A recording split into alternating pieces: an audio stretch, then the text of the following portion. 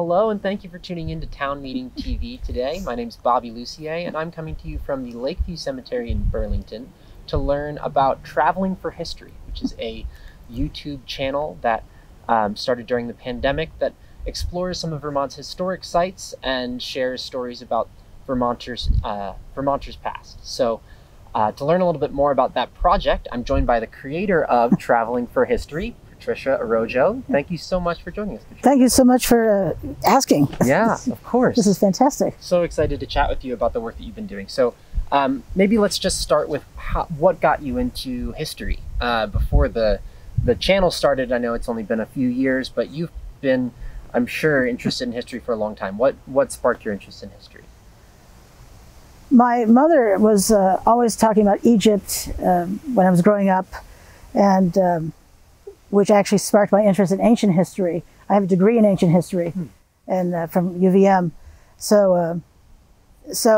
And because ancient history isn't necessarily an entire topic at UVM, I also learned a lot from other types of history. So I find history fascinating. You know, thinking about families. You know, my family, for instance, most of my mother's brothers served during World War II. So war history is fascinating to me, and I just find it's kind of unfortunate the way history is taught in school, as if people are going to the gallows and missing the humor. But in spite of that, I still love history, and I've had some awesome teachers along the way. So why not? Did you grow up in Vermont? I've lived here 46 years. So I've lived most of my life here, but no, I've lived in New Jersey, Pennsylvania, Massachusetts, and here. Great. Yeah. And so your channel is called Traveling for History. Yes. There's a lot of Vermont content. Have you ever been outside of Vermont for one of your videos? Well, I visited Bodie, California, and I do have some Bodie videos on my channel. They're a series of photographs, really, because I didn't have a channel back then. And I have also, again, photographs as a video of Athens, Greece, because I again, wasn't filming back then. So yes, I have other things, but it's primarily Vermont. Okay. Yeah. So you started the channel, what was it, 3 years ago? Can you tell us about why you started Traveling for History and what it kind of started out as? I've been thinking about it for a while, because I think there are plenty of stories people should know, and why not share them? So I finally decided to start it in 2021. So February 2021, I found on YouTube that this name did not exist, channel name did not exist. So I decided to go with that one. And the traveling is, there's a lot of driving involved. Wow, that is the traveling portion. So I filmed a bunch of videos here in Lakeview. I visited Lakeview for a lot of years. Family is buried here, friends are buried here. So I determined that they were all garbage and deleted them all. So I know, right? So I conducted some research, and my very first video was the gazebo over there. So yeah, it's a beautiful place, you know, Adirondack style, I think wood. So it's a beautiful gazebo. So why not share these stories? So yeah, and I'm most familiar with Vermont since I live here. Yeah, and especially this area, because I lived in Burlington for decades. Yeah. And so your videos, it seems like you're posting a video almost every day. Are you every posting day. A video every day? Yeah. Today I have, as of today, of the filming of this video, 911 videos on my channel. I know, that is as much work as that sounds like. Yeah. Was it a COVID, was it born out of the pandemic, your project? No, but I wish I was filming. I had been filming during that time period with fewer people out and about. I typically, well, in cemeteries are busier than most people probably think. cars coming in and out, even in these they're remote to me anyway, but there's no such thing as the middle of nowhere, really. Someone knows where I am. When I film it, and I'll say, I don't know where I am, because when I'm driving, I don't know where I am unless I'm at my site. So I've had a lot of people say, you were in yada yada. So, oh, yay, thank you for that. But it's nice to film on days when people aren't necessarily nearby. So I don't have to keep putting my camera down or pausing it because people are walking by. Yeah. And your videos, a lot of them have a few dozen views, but then a couple of them have a ton of views. One of them has over 12,000 views. It's just shy of 12,500. Okay. Yeah. And so, I mean, maybe do you want to talk a little bit about that video and why you think that video, you know, got some traction, and whether that impacts your approach to other videos? Are you hoping to connect with as many people as you can, or are you just making the videos that you want to make? Both. The video that we're talking about is, was he buried alive? And actually, quite frankly, was he buried alive is really the only way I like to say that. So he was, Dr. Timothy Clark is buried in Evergreen Cemetery in New Haven, Vermont. And he was terrified of being buried alive. He was a doctor in the when did he die? 1850s. So his burial plot is pretty fascinating. There's a mound, and on top of the mound is what's called a capstone. So it's this big by granite with a pyramid sort of piece on top, and underneath that is a set of stairs that leads down to his grave. He had a bell attached around his finger, so he could ring, "I'm alive," but he was dead. Oh, and the most striking piece of his is a window that you could look down to his face. Wow, I know. Yeah, it's blah, blah, blah. But he was actually dead. They apparently kept him for a week outside of the tomb, so he was dead, and then they buried him. But so the window, I've had a lot of people say, "Oh, I can see his face." What I read is that the window has had condensation on it. The seal has given, so theoretically one cannot actually see that, but people see what they see. Who am I to say? So yeah, pretty wild. Yeah, that video was pretty taken off. That was my October 30th video in 2021. So for Halloween week, I like to have spookier stuff because I love Halloween. It's my favorite holiday. So yeah, those videos. And the first time in 2021, I had a zillion cemetery videos because, of course, what is it? It's October. A friend of mine did say, "You know, you have a lot of cemetery videos." Yes, I know.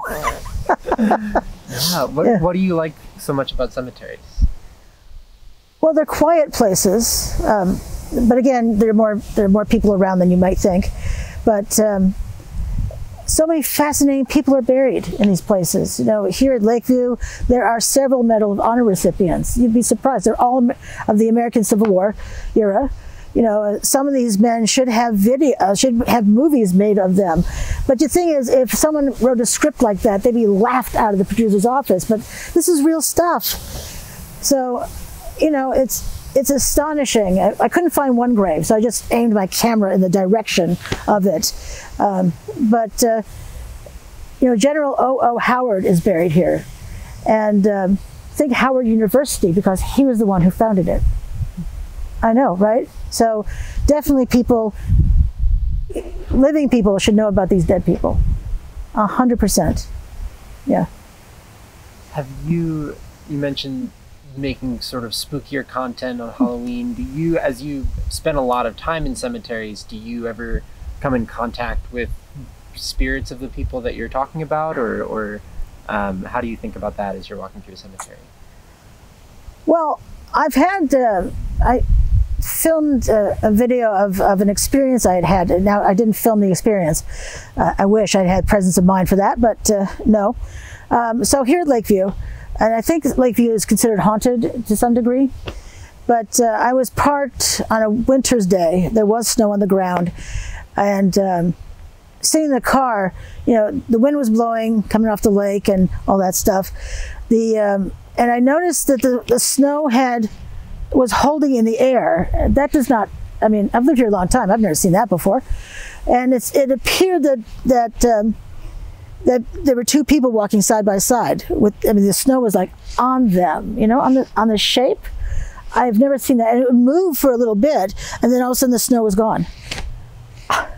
I actually have chills on that one, but I didn't know what to tell you. That was my experience. And then at Evergreen Cemetery in New Haven, where Dr. Clark is buried, the whole vibe there is just creepy. Well, it's so odd, in most cemeteries there are driving paths, even if they're grass, and they do have essentially a U-shaped single lane thing, but there are usually places to pull off for a car. No, the headstones are right up against the path, and there's no pulling off. So if you are right behind someone, which happened to me when I was filming there, a car pulled up behind me, and they were doing the same thing. They come to see this grave of Dr. Clark. So that was interesting. Yeah.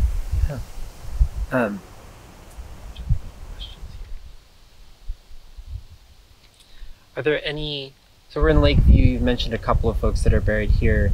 I know you've done you mentioned that you started doing videos and then you started over and have done a lot more videos in Lakeview. Who are a couple other folks that are buried here that you like to share the story of? Well, I did a video on Theodora Peck. Her father, Theodore Peck, was one of those men who received a Medal of Honor. So the thing was interesting about Theodora is how she sort of attached herself to him for, I don't know, fame of some sort. She would accompany him to all the military engagements where he would share his story. And after he died, she actually changed her first name to Theodora and would continue to talk about him in these things. But she was a poetess and an author in her own right. You can read some of her stuff online. It's very much written in that language of the early 20th century. So, but yeah, it was, I think she's very interesting. She has no headstone. No headstone at all, no marker at all. Her parents and her brother, who died when he was very young, all predeceased her. And it's interesting, an article came out recently about why there would be no death date numbers on a headstone. And that would likely be because everyone else died and there was no one left to think about putting a death date, an end date. And it stands to reason, since her family was all predeceased her, that there was no one left to give her a headstone. So sad, really, for a woman who seemed to crave his attention and all that. And for those of you who are local, Theodore Peck actually was the one who started Peck Insurance, too. So he had an illustrious career after the Civil War. Right.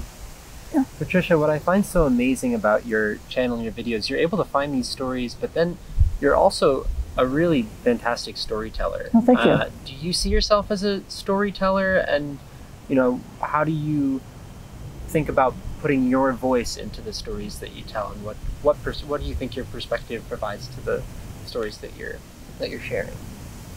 I care about the stories I'm sharing. I think that's a big deal, to care about these folks, particularly the people. But I also film buildings, and I find them very interesting as well. When I think about the things that happened, it's like taverns, for instance. They're not just drinking holes. They served food. They had rooms that people could stay in. Thinking about the stories that the people told there, they're also a place where people would gather to get the news. It's not like they had Google. It's not like they even maybe had newspapers. So, you know, thinking about all the history of those places is pretty fascinating to me. And when I think about the people buried, everyone has a story to tell. You know, I've been working on a series of these American Civil War soldiers, right now in one cemetery down in East Middlebury. But I found some information about them, including some obituaries, and even sometimes there's a photograph of people who've been dead for 100 or more years. So putting a face to a name, it just blows me away. And some of those obituaries, there was one man who had survived the Civil War, and then he died years later. He was cutting cordwood with a friend. Thankfully, he was with someone. He was standing on trees that were that had fallen over, these whole trees, and they were sort of, I guess, like this, resting on one another. So definitely dangerous to stand on, because when he was sawing something, he lost his balance and fell backwards. He hit his neck in such a way that he was completely paralyzed. And 9 hours later, he was dead. By doing something that was just sort of everyday and commonplace. Yeah, so I think people should know these stories. Yeah. Absolutely. I have to ask, where you mentioned obituaries, where else do you look for these stories? Well, that was actually from a website that unfortunately has been down for weeks now. They're having an issue with their database. So that whoever manages that has been trying to get it back up, and they have some things back up, but the soldiers themselves, all the stuff I would use, totally not available. So I only have the men from that cemetery, but I still have about 20 to find. That one place has oodles of these Civil War men buried there. But so I find, when I talk about buildings, I'm often using Wikipedia. I know, I'm sorry, but it's not as garbage a site as it once was. And I do check the citations to make sure they actually go someplace. And when they don't, or it's questionable, I don't use the material. Why would I? Nobody wants garbage to watch. Well, actually, some garbage is good, but this past Saturday, as of the date of this video, I was in South Hero, Vermont, and Grand Isle. So Grand Isle County I was up in, and of the 8 videos I filmed that day, 6 were interior places. I got to be inside on a rainy day too, but inside filming in these places which I hardly ever get to film inside. I mean, just hardly ever. I can think of two places where I filmed inside, and one was really cool. It was the Whiting Community Church. I'd filmed the church. It's on the state register of historic places, and so I talked about the history of the place and all that. And I got on Facebook, the pastor reached out and said, if you want history, I'll give you history. So I said, does that mean we get to go inside? Yes, we did. It was a beautiful church. The information I had said it was just one story, but that wasn't true. There was a second story where the church actually was. So that was mind-blowing too. So I got to see all sorts of stuff. I got to film all sorts of stuff. He answered all sorts of questions. He was a lot of fun, and I love when there's chemistry with the person. I got to film. Oh, I guess there's a third place. I got to film inside the Brick School Museum, which is in Georgia. The building had been a district school, and the president of the Historical Society was there that day. We had arranged this, and she gave me an impromptu tour of this Historical Society museum. Oh, it was so much fun. She was excited. I was excited. History nerd, perhaps. I may be a history nerd, but so it was really fun. So I was able to film the Historical Society Museum, and actually a couple of people came over from across the street for another place, and they were enthusiastic, talking about all these great things. It was a lot of fun. That video has not gone live yet, but 2 of the places I filmed up there have. So yeah, I love connecting with those folks.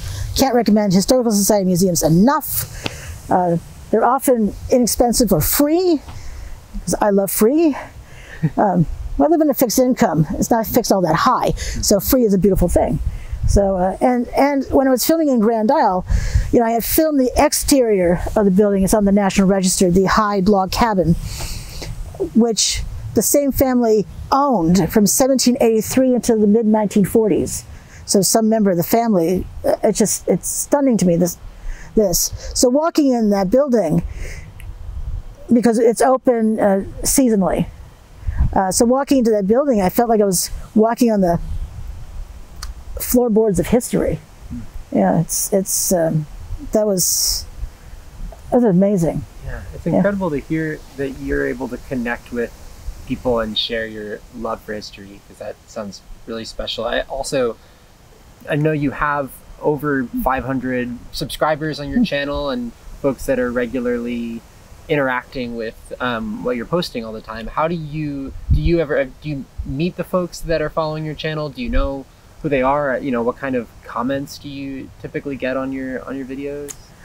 I have 528 right now, and the only time I know who has subscribed to my channel is if they have a public channel.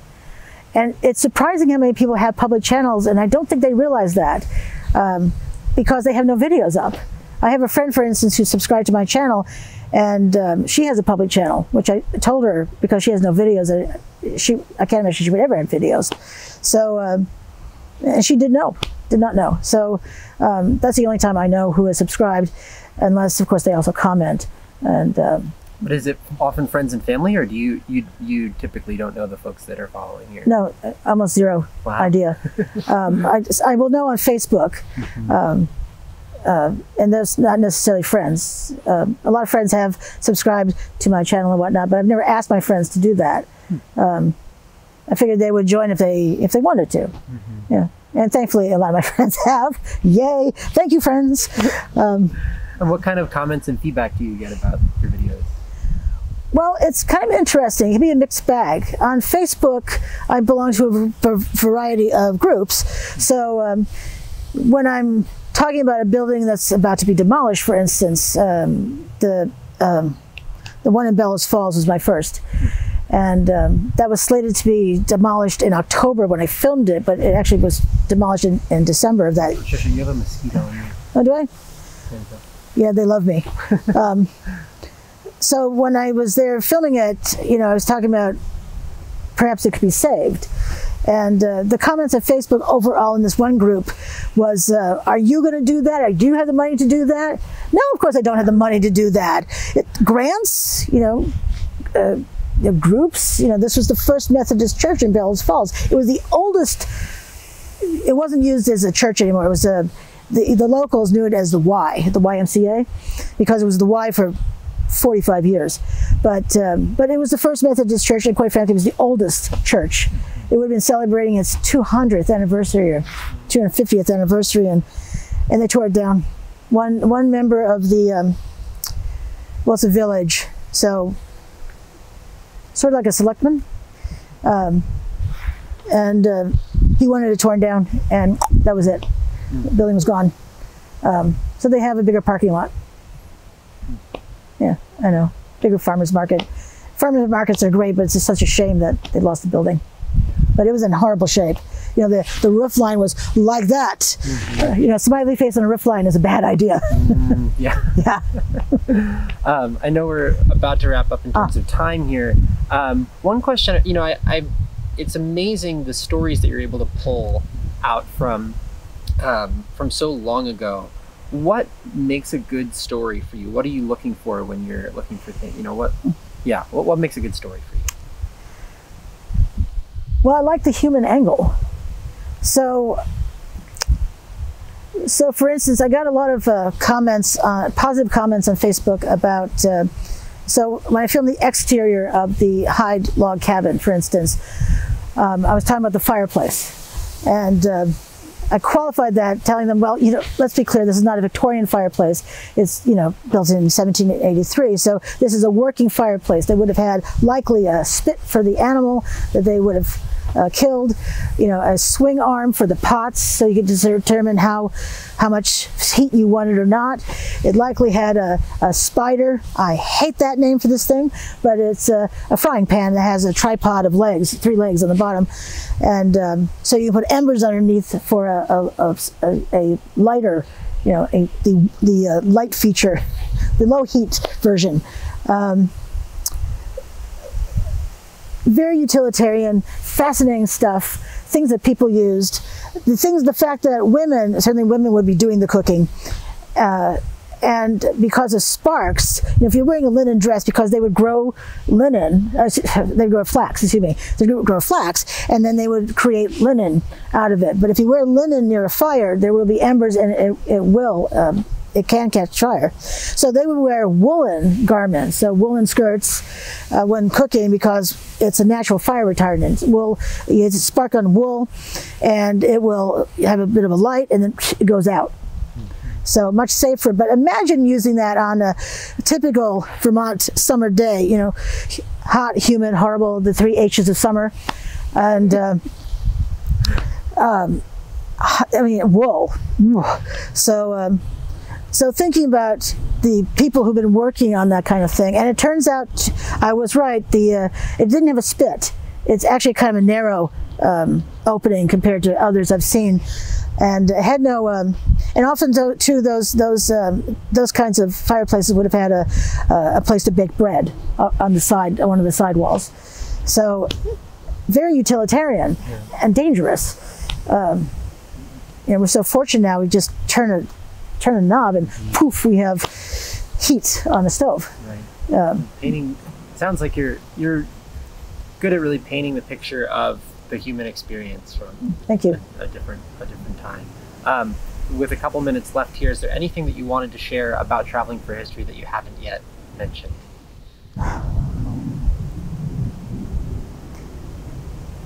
If anyone wants to talk about anything, reach out. I have an email address, travelingforhistory@gmail.com. I'm not hip enough for a number, so the word 4 is written out.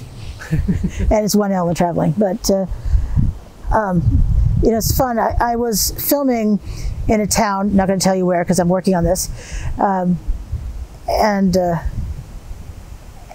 saw something that sparked a huge interest. I wish I could tell you more about this, but really I'm keeping it under wraps. But because of one thing I saw, I've been researching the 3 men involved. I have finally come to the end of what I could find about them. So, and talking to town clerks in a bunch of different towns, it's amazing. They know everyone and everything, I swear. And they're very helpful. So 2 more pieces, and I can share this video about people, and sad, terrible story. So we'll have to stay tuned for that. You'll have to stay tuned for that. Yes, absolutely. But okay.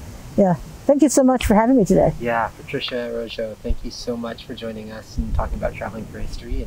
And the channel is just called Traveling for History on YouTube, right? Yes, it's Traveling for History on all my social media, except for Twitter, X, whatever they call themselves now. It's Traveling for High 1 there, but everywhere else is Traveling for History. Yeah. So I'm on TikTok and Facebook and Instagram, so you can find me all over the place. You can follow me wherever you like. It's free to follow. So it's all good. Awesome. Thank you so much, Patricia. Thank you all for tuning in to Town Meeting TV today. My name is Bobby Lussier, and you can find this program and others on our website, cctv.org, or on our Town Meeting TV YouTube channel.